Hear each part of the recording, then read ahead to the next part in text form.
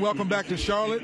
We're up 27-16, players only, and one of the greatest players of all time, Michael Jordan. And Mike, we know it's March Madness. We have Grant Hill sitting over there tonight. How big is it for you, North Carolina to beat Duke the way they did? Well, they beat us in their building, so we had to defend our building, and it's a little bit different breed, but it was a good win for us. I felt our guys played extremely hard.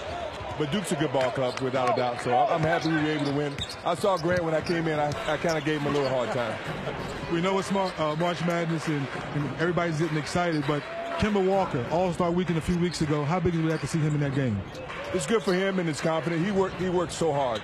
He wants to be considered one of the elite players. He works hard in off-season. And it's a great reward for him.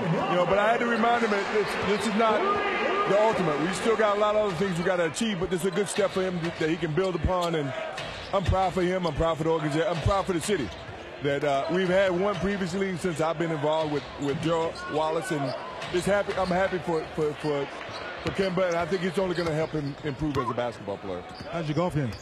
My golf game stinks. Absolutely. It stinks. You got to tell him. All right, Mike, appreciate it. Hey, guys.